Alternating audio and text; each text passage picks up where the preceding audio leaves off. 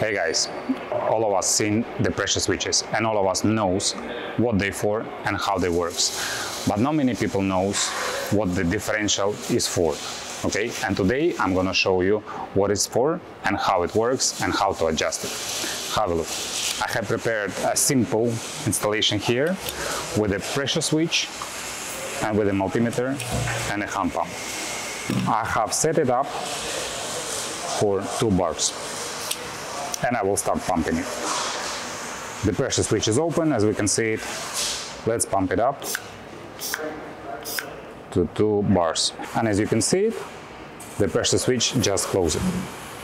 We have here 2.4. And now we start releasing the pressure. And at the same time, you will see at which point the switch will open. As you have seen it, the pressure switch opened at 2 bars. So we have a differential of 0.4. And it's on the minimum. Right now, let's put it on maximum and let's do the same thing what we've just did it. Let's start pumping up. As you have seen it, the pressure switch, without changing the set point, the pressure switch open up his contact at 3.8 bars. And now let's start releasing the pressure.